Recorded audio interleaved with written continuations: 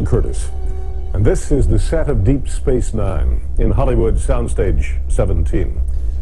Routinely, a team of technicians, producers, actors transform this space into a facet of the 24th century. From the bridge of the Enterprise to this promenade in Deep Space Nine, Star Trek has entered our homes and ignited our imaginations like a supernova. In this episode of The New Explorers, we'll find out how this science fiction has influenced the new explorers of tomorrow in science and technology. And we'll learn how the pursuit of science has led the cast and crew of Star Trek on journeys where no one has gone before. This is Rocket Park at the Johnson Space Center in Houston. This is a Saturn V rocket, the kind that carried the Apollo astronauts to the moon in 1969. It is proof that science fiction can become science fact. The cast and crew of Star Trek's Enterprise aren't the only ones to boldly go where no one else has gone before. We've already begun to explore the galaxy. Space, the final frontier. Roger, 7, you have a go. At least 7 orbits.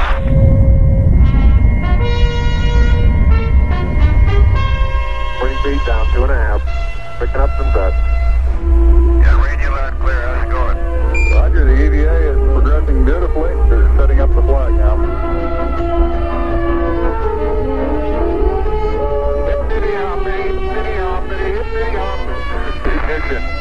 Right away, Houston.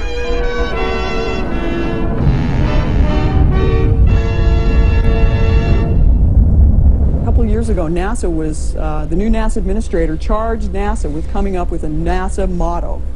And there were a number of us that proposed that the Star Trek motto should become the NASA motto. You know, that's exactly what NASA's about. It's about exploring strange new worlds. To explore strange new worlds. To seek out new life and new civilizations. To boldly go where no one has gone before. We didn't carry the day. A lot of people thought that that would be a little too corny. But I thought every American knows that's the NASA motto, and they know it because they've heard it for 20 years on Star Trek.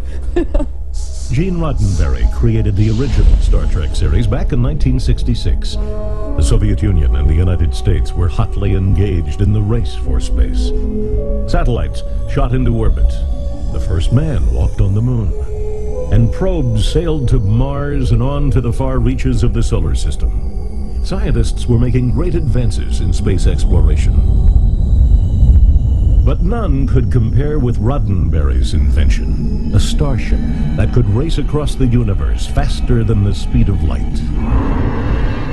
There was always an attempt to have a potential scientific foundation for anything that we posited as real in the show, although we were doing science fiction. The idea was, could this possibly someday be done? Could this possibly someday evolve into real science? What the hell is happening? The barriers between quantum realities are breaking down. Other realities are emerging into our own. We did an episode on The Next Generation called Parallels that took as its point of departure an interpretation of quantum mechanics called the many worlds interpretation of quantum mechanics, which says that basically every time that you conduct an experiment, or every time something happens in the universe where there's more than one possible outcome, all of the other possible outcomes actually happen, but they happen in different parallel universes that are constantly branching off from our own. When Worf's shuttlecraft came into contact with quantum fissure, I believe its warp engines caused a small break in the barriers between quantum realities. I always try to look for something that's firmly based in real science first. And if I can't find something that is an extrapolation of science that we know and understand well today, then I get more speculative. And that speculation is where the science fiction flourishes. Michael Okuda is the Star Trek Scenic Art Supervisor and Technical Advisor. He helps writers turn Heisenberg compensators and subatomic creatures into good stories. Sure, because remember, he is a creature of pure subatomic force. We don't know how that works. But he might not know how it works, but Okuda and the writer will find a way to make it believable. Yes, and he could report back what's happening. I mean, that's a bit of a reach, but I'm sure we can find some technical reason to cover that. With a believable story in hand, the cast and crew of Star Trek weave science fact and science fiction into a seamless story of the future. Sorry. If they can convince you that it's possible, then they've got you. Take, for example, warp speed. Initiating warp pulse. Now. We're very much in need of warp speed. If we weren't able to go that fast, we couldn't tell our stories because we only have a half an hour, after all, to get someplace, start a mystery or postulate some problem to solve, and then another half an hour to resolve it. Warp 1, Mr. Sulu. Engage.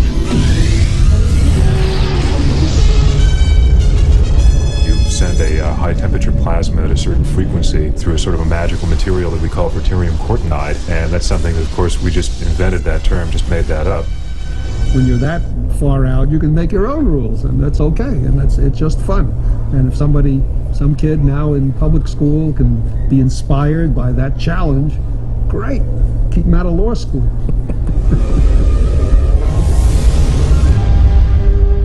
Your navigational readings going crazy? When the warp drive seemed old hat to Star Trek writers, they latched on to another scientific concept gaining popularity: the wormhole. It's now a key element in the third Star Trek television series, Deep Space Nine. The wormhole could make trips a little more convenient for interstellar travelers and bring them to Deep Space Nine. But the mainstay of galactic exploration and storytelling is the starship. They come in all sizes and shapes. It all began with the Enterprise, and a design that at the time seemed very futuristic. The Enterprise in 1966 was a flying saucer with some aircraft-style struts holding up the warp drive and the engineering section. The Enterprise was fueled by a substance almost unheard of at the time: antimatter. Engineering, maintain full power. Full power. Dilithium crystal circuit's failing, sir. We'll have to replace it. Not now. It was exotic, mysterious, and seemed like pure science fiction. Check the bypass valve on the matter-antimatter reaction chamber. Actually, it was founded in scientific theory. In the 1950s, the controlled annihilation of matter and antimatter was recognized by German scientist Eugene Sanger as a potential source of rocket fuel. The nice thing about it as fuel is that a very small amount of antimatter corresponds to a large amount of energy. So that, say, a gram of antimatter could, in fact, be enough energy to launch a modest-sized rocket ship off the Earth and into space. NASA could send a whole fleet of starships into the galaxy if it could locate just a couple ounces of antimatter. But with today's technology, even a gram of antimatter is extremely precious. We make 10 billion antimatter particles per hour. Suppose we increase that by 1,000-fold. It would take us approximately 1 million years, running 24 hours a day, day and night, in order to make not a gram. I think I calculated about 1,000th of a gram. But what if we could find an economic way to manufacture antimatter fuel? Would our starships look anything like the Enterprise? This is Captain Jean-Luc Picard's quarters. Spacious, comfortable. Tea, Earl Grey, hot. It looks more like somebody's personal apartment than the sleeping quarters of a NASA astronaut, even by current standards. But without the physical or technological limitations of real space flight, one can spend a little more time in space on creature comforts. The Enterprise looks impressive, but when considering the practical needs of a real starship, it's out of proportion, according to Dr. Morgan. What I see is a very large portion of it being devoted to crew space, scientific instrumentation. I see very little of it that is devoted to the storage of propellant or even antimatter. Now, the kinds of things that one imagines in regard to antimatter propulsion to go to the stars are going to consist mainly of a tank of hydrogen and some kind of tank, if one can produce it, of anti-hydrogen. And the payload of the spacecraft is going to be very small in comparison. So a small starship is fine for science fact, but for science fiction, you need room for a cast, crew, and equipment. The film camera and the film camera dolly require a certain amount of finite space.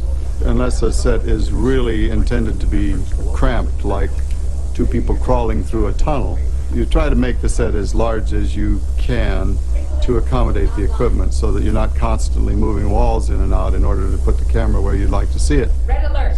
Zimmerman's fictional starships are a far cry from the pragmatic designs of a real scientist, but they do look good. Compared with the sleek lines of the Enterprise, even Morgan admits that his starship is a little clunky. You know, when one actually makes something like this sometime in the future, as I think maybe we will, it might look very different than how I've depicted it here. It certainly wouldn't have quite as much color as I've put in here. Designing a starship or a space station is one thing. Building it is quite another. NASA engineers would use advanced materials and high-tech instruments. On Star Trek, Zimmerman and his crew do it a little differently. The flooring is vinyl. It looks like metal diamond plate. The rest of it is built out of wood. This is again a vinyl diamond plate. And the sides are actually some plastic objects that are used in the chemical industry to break up sewage in septic tanks. Deception is a key to designing for science fiction. You can take what is familiar and turn it upside down, and it doesn't look the same. It still looks familiar, but you're not quite sure what it is. A nutmeg grinder. The sockets of a fluorescent tube fixture mounted on salt shakers. And a row of high-tech potato peelers. NASA isn't the only space agency searching for cost savings. The Federation relies on the industrial designers of the 20th century. The research and development in designing a chair is really a whole lot of trouble and very expensive. We normally buy automobile chairs and then put a casing around them. That works very well. Making the scene look futuristic and high-tech is a constant challenge for Zimmerman. We use a lot of what I call electronic wallpaper. We use backlit graphics. These panels light up, they blink, they have moving graphics on them. When it all comes together, the design of a Federation starship is very impressive, even to the U.S. government. Some of the members of a company called SAIC, it's a civilian branch of the Defense Department, wanted a command center that they were going to build in Arlington, Virginia, to look like the bridge of the Starship Enterprise. So December a year ago, 6 guys in suits came out and interviewed. Captain, the Borg ship is closing. Arm the photon torpedoes. Torpedoes armed. Fire the front. The Starship Enterprise is equipped with a 24th century arsenal of armaments to defend against an army of unsavory belligerents. Phasers locked. Fire! The term phaser seems vaguely familiar, like much of Star Trek techno-speak. It sounds like an advanced laser of some sort, a powerful laser with a really big wallop. But what kind of energy are we talking about? Lawrence Livermore National Laboratory is the home of NOVA, the world's highest peak-powered laser. When it fires, it puts out a peak energy that's on the order of 1,000 times all the generating capacity of the United States dead shorted together at once. Now, it's for only a small fraction of a second, but an enormous amount of energy. Making a big laser is one thing, making a tactical weapon is something else. Science fact or science fiction? We are now capable of building in fairly small packages, and by small I mean easily small enough to fit on a ship, or now even small enough to fit on an aircraft, high enough power lasers that we can actually put them on a target and destroy missiles. But will 20th century technology be able to pack the wallop of a Star Trek personal phaser into a small handheld laser-powered weapon? Over the last 4 or 5 years, we have been developing all-solid-state laser systems similar to the revolution in electronics, where we went from vacuum tubes to transistors. Lasers are going under that sort of transition, and so the potential to having a high enough power laser system that you can actually hold in your hand is very real. A handheld laser weapon may be within reach, but will it have a stun setting?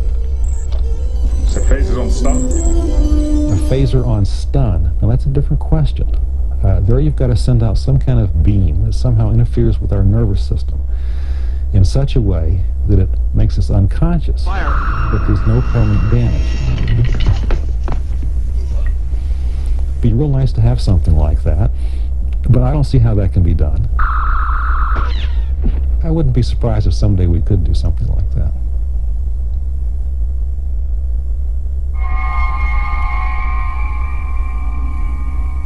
Getting from place to place in the 24th century is no problem with the handy transporter.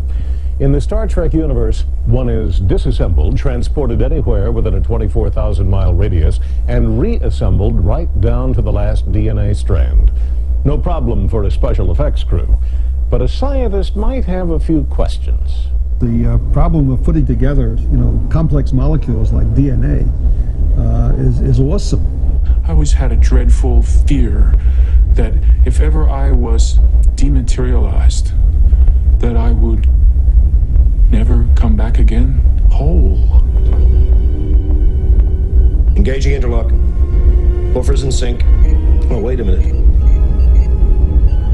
Oh, no problem. Energizing.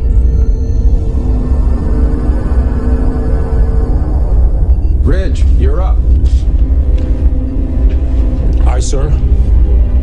There's this issue in physics that's called the Heisenberg uncertainty principle, which basically says that you can't simultaneously know the position and momentum of a given particle with arbitrary precision.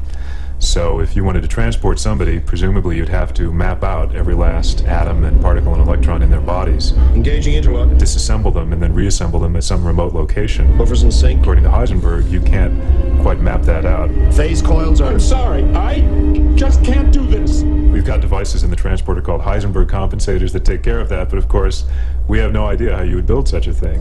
Number one, good luck.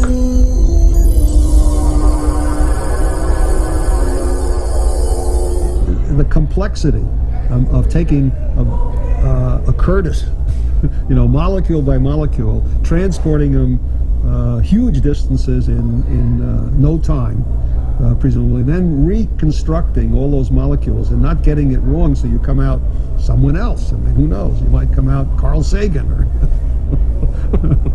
Farrah Fawcett, or some linear combination, which would be even worse. You worry about mistakes.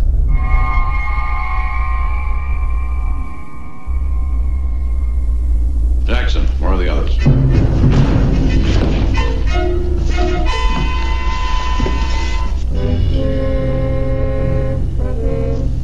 The man is dead.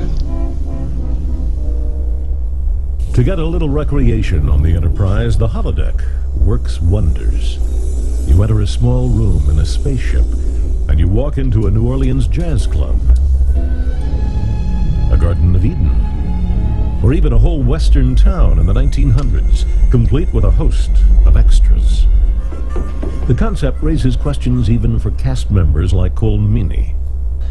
I often think is the experience on the holodeck of going out to sort of have a picnic at a waterfall and sort of nice, green pastures, which people do occasionally on the show. If that is actually like a real experience of getting good, clean, fresh air, it's one of the things we don't know for sure. Computer in program. There may be a lot of questions about how the holodeck works, but they haven't stopped scientists from making it a virtual reality. We have a project under development now which is designed to generate something like a holodeck. Using helmets and virtual reality, we can create something very similar to a holodeck as far as the user is concerned. Butler Hine works on the Dante project for NASA. He's part of a team that's combining virtual reality with robotics to assist in planetary exploration. What you see here when you first start up is the walking robot Dante. You see it on an empty grid. Once I start walking the robot, I'm creating information in the terrain. Once it takes a laser scan from that purple scanner, the laser scan comes in as a terrain map. This is a map of where the rover's been. It's kind of like the holodeck where you see that yellow grid. The interesting thing about virtual reality is you notice that I can zoom in, look at the winch motor, pull myself up so that I'm looking at the sensor, or back away so I'm seeing the whole scene. I'm free to fly around in the scene however I want. The holodeck of the Enterprise with its yellow grid has had a surprising influence on the Dante project. Actually, that grid was not our original design. Our original design had a black and white checkerboard, kind of like a chessboard, and the robots would pop up on this. But one of the requests that we got by the operators was, we hate that checkerboard, that looks ugly. We want something that looks like the holodeck. So that black background with the yellow grid is designed to be similar to the holodeck that you have on the show.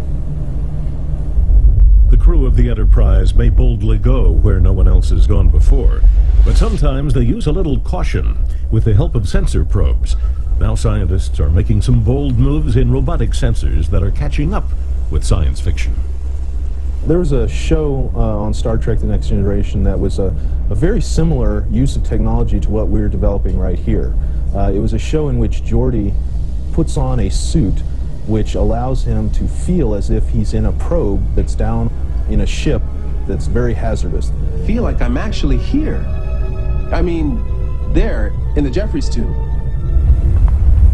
That's very similar to the technology we're developing. We're trying to use telepresence and virtual reality to give the operator the impression that they are in the remote location with the robot, that they are the robot itself.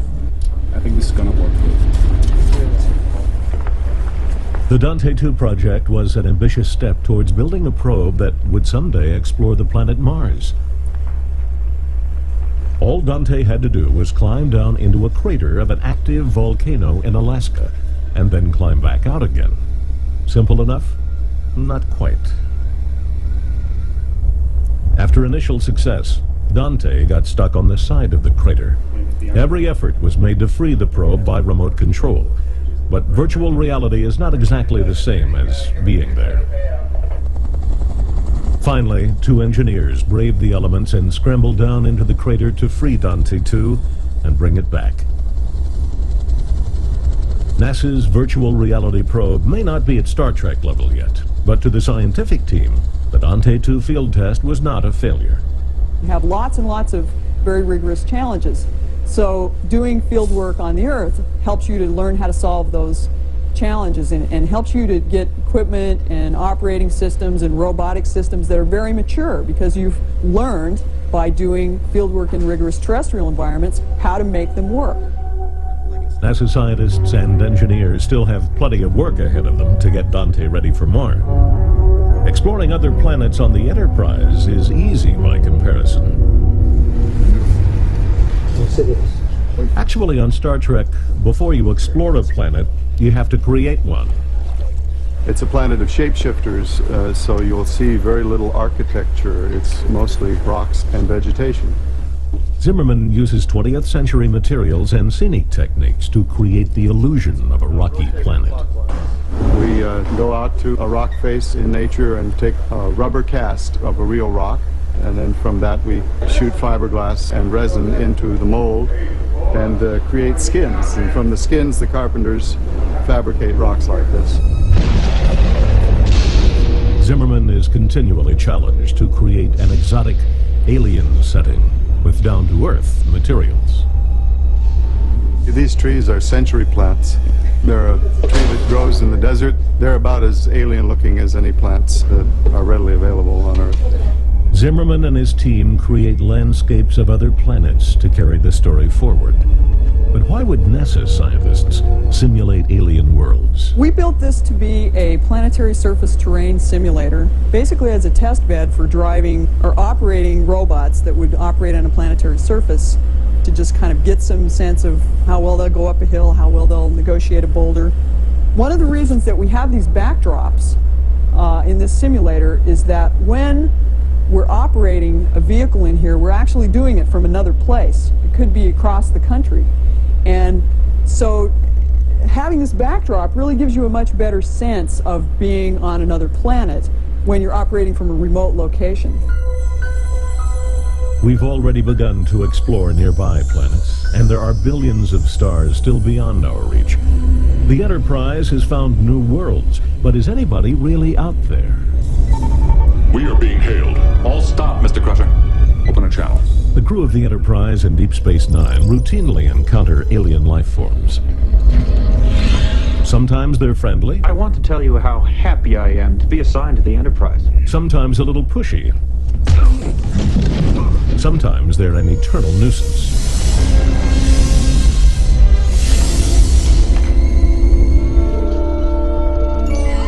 few of them are very unusual, but most of them look remarkably similar to humans. They breathe oxygen and speak English extremely well. Our world is reactivated. Our people express their gratitude.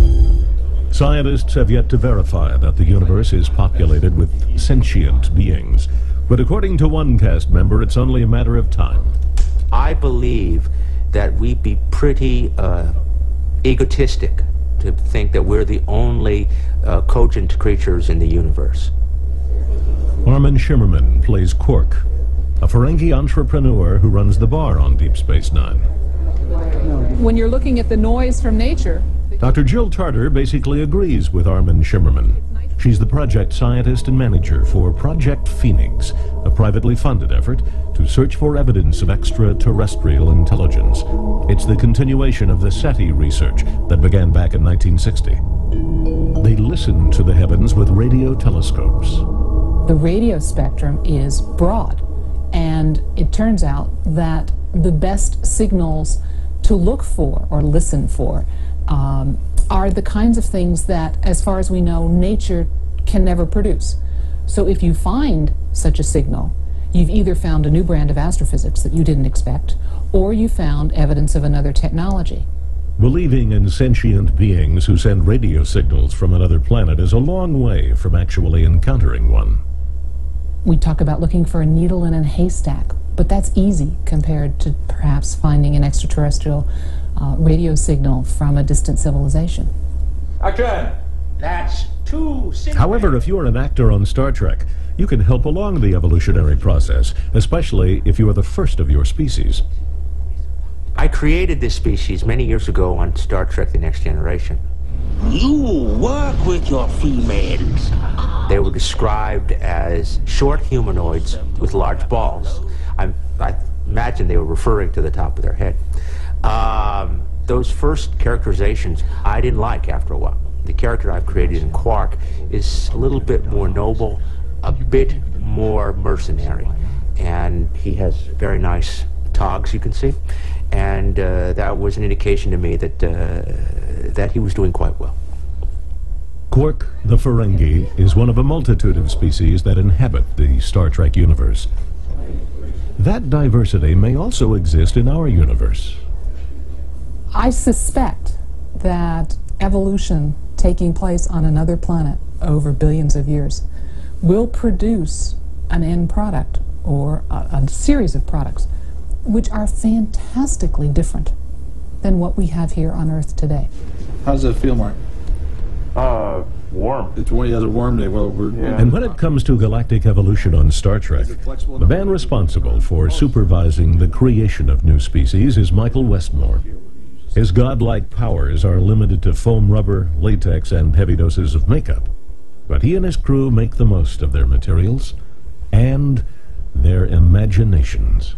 I do a lot of research by looking at the Smithsonian Magazine, National Geographic, even down to the children's magazine, Zoo World and Ranger Rick. When we first started doing our Klingons for the television show, I started looking around for something to base it on. And I picked the dinosaur bones. I found a wonderful book that had a cross-section of dinosaur vertebrae and things. All you have to do is like take a little quarter section of it and duplicate it right on down the front of the head. Science fiction has the problem that when we try and dramatize it here, we're limited to human beings and the amount that you can stretch some latex in order to create a different creature. And I think our imaginations, therefore, are not as fruitful as I think the universe will be. On Star Trek: The Next Generation, Brent Spiner plays a character that's neither alien nor human. He's Data, an android with superhuman physical and mental abilities. I have experienced a brief power surge in my positronic subprocessor, but I am fine. In the 24th century, Dr. Noonien Soong created Data in his own image. But back in the 20th century, Dr. Rodney Brooks at MIT is taking a more humble approach. This is a robot that's really based on principles that we've seen in looking at real insects and how they coordinate their legs. It looks like one. Morphologically, it looks very similar because that happens to be a very good engineering solution to getting over rough terrain with small legs. Now, how do we save ourselves? Well, if we It's got sensors in front. It's whisker felt my hand that's backing off, and it's going to try and figure out how to go around. It's not doing any long-range sensing here. So it's going to touch this one, so it's it'll run into that one here in a moment. So it's going to back up again. Except he got caught. He got caught. Of course, that's never happened before. No. This robot may not be as agile as Data, but even Data has some bad days. This was a head that was used in an episode called Time Zero when Data had his head blown off and it had to roll across the floor like a bowling ball. And I actually had a cast off of Brent's face. This was literally a mold taken right out of a negative mold from him. And to make it look kind of business-like on the other end, I cut up computer chips and inlaid them in there. How close are you to the real Data or to a humanoid? We're a long way from the real Data.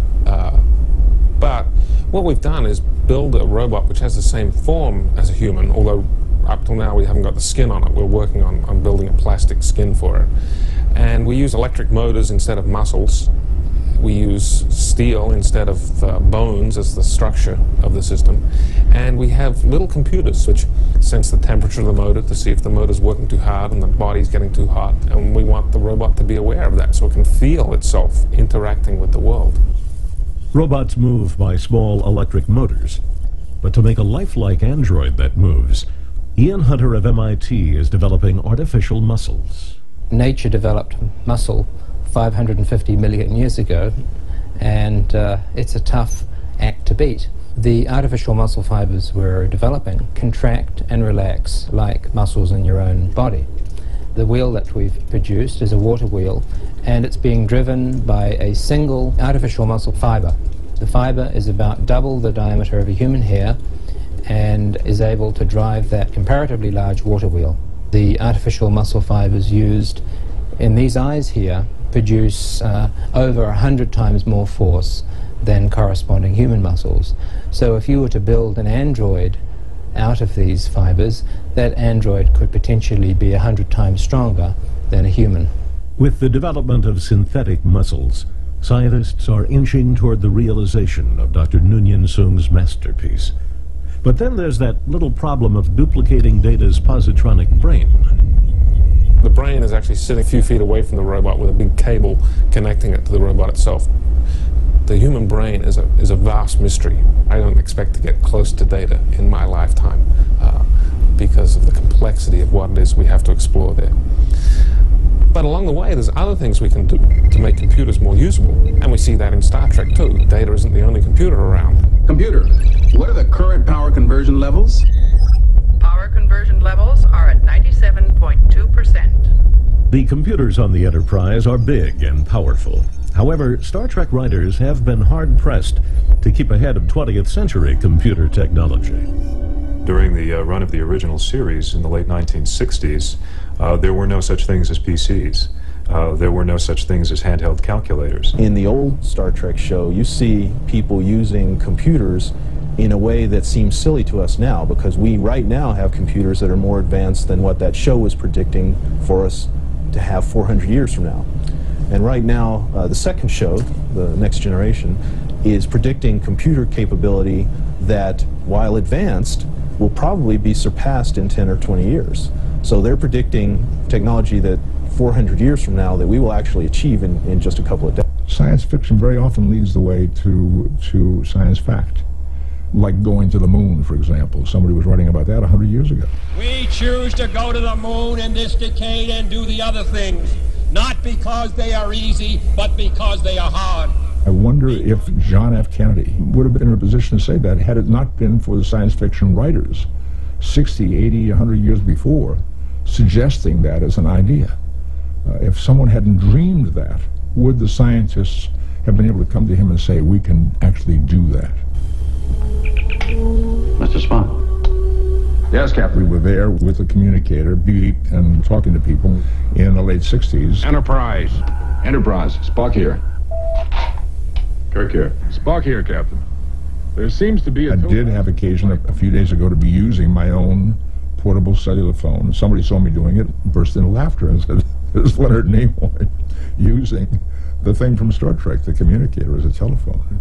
Now this is the original communicator, and we're using it today. Don't you have a problem trying to stay ahead of the guys who copy your ideas? I think a lot of our hand props are now becoming obsolete because the electronics engineers are now they're taking a lot of the science fiction concepts and making them real.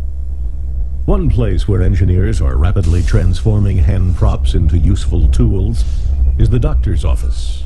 This is the sick bay from the Starship Enterprise, under the direction of Dr. Beverly Crusher, with enough gadgets from the 24th century to make a doctor from Mayo Clinic green with envy. This is a scanner Dr. Crusher can pass over the body of a patient and diagnose ailments ranging from the common cold to Alterian encephalitis. She has a hypo spray that can inject medicine into the body without penetrating the skin. But wait a minute. Here in the 20th century, we can inject medicine into the body carried by a jet of air. And this device will soon be available, allowing you to look through walls and see objects on the other side. Inventions like this in the 20th century keep the writers of Star Trek and science fiction very busy to stay ahead of science fact. The powerful, compact medical scanner has been a key tool for the science fiction doctors of Star Trek. From Bones and Crusher to Bashir, played by Siddig al-Fadil. I should think the tricorder will be a real thing in the future, a diagnostic device which is really based on scanning. How on earth they're going to do that is for them to work out. Scientists may not have medical tricorders yet, but they are making significant advances in diagnostic scanning. Dr. Richard Jennings of NASA.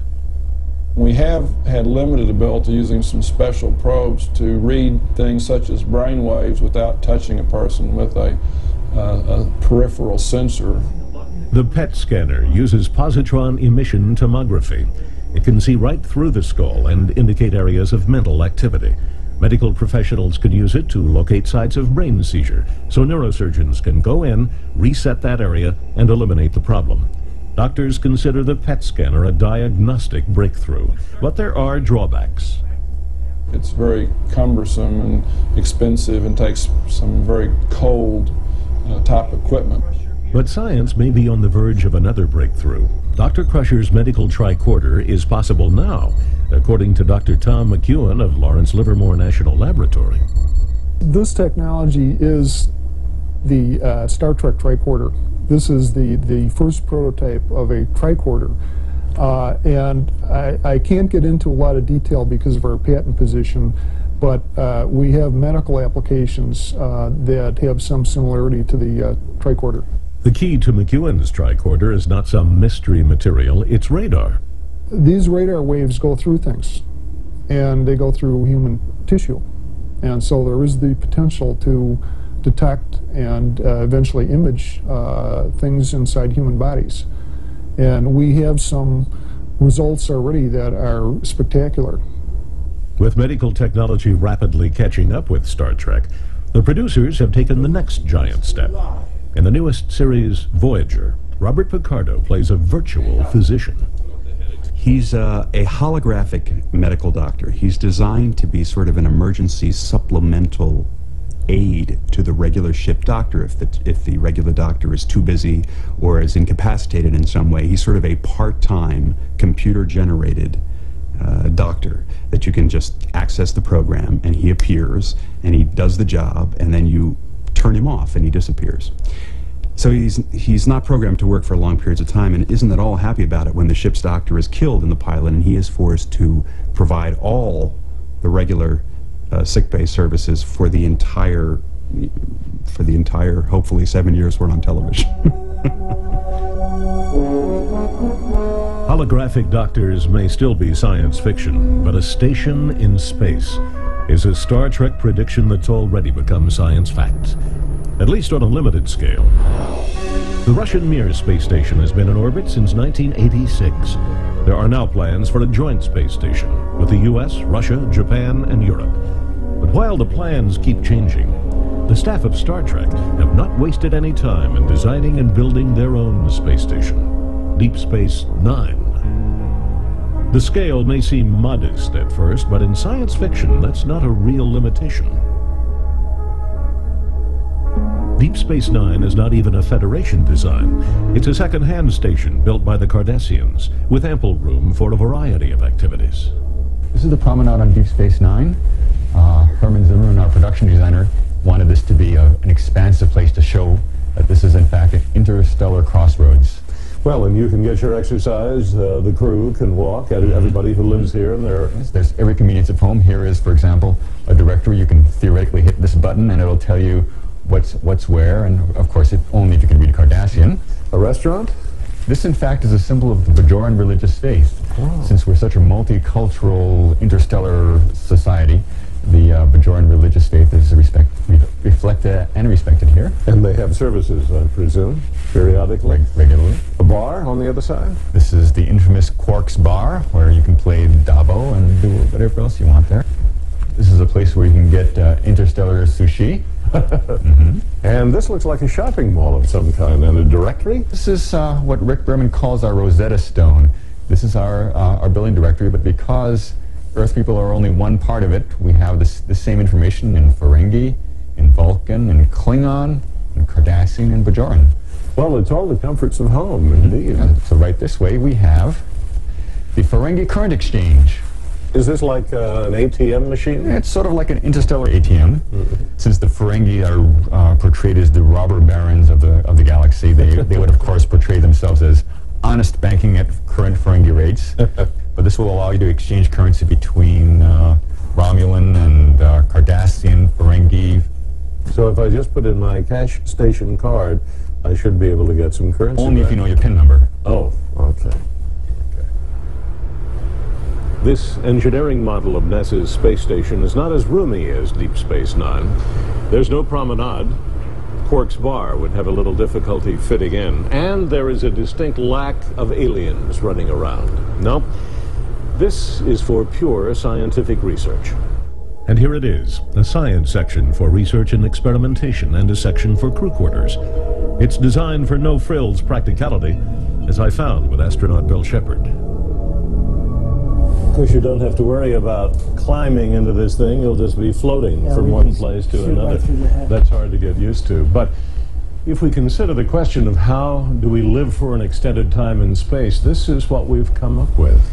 Well, you'd need a large module like this to accommodate the habitability for the crew. We'll have a crew of 4, and they're going to be up here nominally 90 days. Some experiments that we're looking at will be run over longer periods, so we need a crew to be up here 180 days, possibly longer. What about this shower? I didn't know you had one on the shuttle. Bill, it's a new thing. We don't have one on the shuttle, but it's a new thing for a station. And this will be a place where the crew can get in. We'll have a controlled volume with some airflow in it.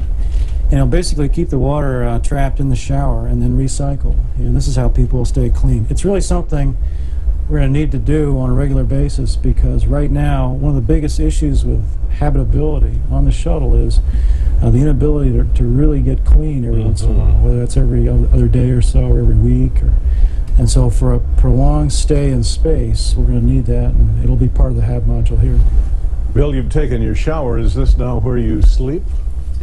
All right, this is, we're looking at the sleeping bag, which is the bag that we fly right now on the shuttle. For a while on the station, we won't have this habitation module up, so we'll have to be sleeping either in a bag like this, tied to a row of lockers, or there will be accommodations for 3 in the Russian side of the station over in the Russian segment. But it's very comfortable, and you just jump in it and zip it up. Bill, does this mean you will always have a room with a view? Well, Bill, the HAB module will have 2 portholes or windows like this, and you'll be able to look out and basically see the Earth and see where you are. To get into space and onto a space station, you don't need a starship, you need a shuttle. Star Trek has a whole fleet of them, including one named for Stephen Hawking. Back on Earth, we have NASA's space shuttle, but it's not the only option. 3, 2, start. We have ignition. The experimental DCX rocket is a reusable craft made by McDonnell Douglas. At first, you might wonder whether it's science fiction or science fact. Ascent is good. We're into translation mode. The The DCX has not made it to space yet, but it can maneuver in the atmosphere like no other rocket. Landing gear deployed. Landing Q limit. Landing high thrust. Acceleration ramp down. Throttle up. We got a touchdown. Touchdown. Right on gear. Right on gear. Engine shutdown. All right. If the DCX continues to perform well, it'll have some interesting uses. Project Director Bill Gorbatz. You'll be able to go down to a spaceport, catch a space plane, maybe go to a hotel in space for the weekend, for a week. Japan, for example, they have a long-term program. What are they working towards? A hotel in space by around the year 2015. Perhaps a first lunar outpost by around 2020. If we go to space and we colonize space, certainly there will be hotels, there will be restaurants, there will be a Taco Bell. There will be places that are familiar to us in this very unfamiliar setting. If there are hotels, there may be casinos. I'll have a wonderful time. Not everyone may be inspired by Shimmerman's vision to become an interstellar entrepreneur, but cast members do recognize their unusual influence on Star Trek fans. If there's any one thing that is greatly and consistently satisfying to me about having been involved with Star Trek now for 28 years, it is that moment when a scientist, a young, brilliant astrophysicist or whatever, a biologist, somebody in the sciences says to me, I grew up on Star Trek, I'm a scientist, I'm in science because of Star Trek. Dr. Mae Jemison saw Star Trek years ago. It sparked her imagination. She studied, trained, prepared for that day when she'd board the space shuttle and lift off into orbit. I'm really excited. I guess my feeling is more one of excitement and one of being able to stretch and to go somewhere that I haven't gone before and somewhere I've always wanted to. That day came on September 12th, 1992. Hi, Mae, from Chicago. So how are you? After her triumph as an astronaut on the Space Shuttle Endeavour, Jemison took a side trip to join the crew of the Enterprise. Phase distortion is dropping. The next transport window opens in 42 seconds. How long will we have, Lieutenant? 36 minutes, sir. Mae Jemison, yes. I mean, she was so excited when she was on the Next Generation show to know that someone as a child was inspired to literally reach for the stars because of this thing. You know, it's quite incredible. Enormous impact. It's at times humbling because there are the occasions when scientists expect me to be able to follow these extremely complex and profound theories that they're working on, because I'm the guy who in some way, or my character in some way, influenced them when they were young. You know, well, they've obviously gotten educations and gotten their gray matter together in a way that I never have, you know. The conditions at Edwards Air Force Base are good. At Huntsville, Alabama, a whole new generation of Star Trek viewers and potential astronauts are going to space camp. In the course of a week, they'll find out how to work in zero gravity. They'll learn some of the unique aspects and challenges of working in space. And they'll even get a taste of life in a space station. Space camp may not be Starfleet Academy, but the kids seem to take it just as seriously. All right, panel F6, radar altimeter to 1. Check. They even participate in simulated shuttle launches, complete with unexpected emergencies. Capcom, what is the problem with the orbiter? Voltage. Star Trek may give viewers a strong vision of an interstellar future, but actual participation in the real thing is a pretty powerful experience. This time, science fiction may have to take a back seat to science facts. These kids are following in the footsteps of those who have boldly gone before. And who knows, some of them may go even further, out into the stars. The Wright brothers just didn't happen to go out and put some wings together on a bicycle and say, gee, I wonder what this is good for. It was the vision of being able to fly that really has driven people. And now I think that's just the vision of being able to really live, explore, open space is the next vision. And what's exciting about that is it's limitless. The appetite for wondering about the future is insatiable. I am certainly one who hopes. I am filled with hope. And this show certainly talks about that there is hope. Star Trek has created a future in which our children and their children will be the new explorers of tomorrow, with distant worlds to discover. It's a future where science and technology are the tools used for the good of humanity and those we encounter along the way.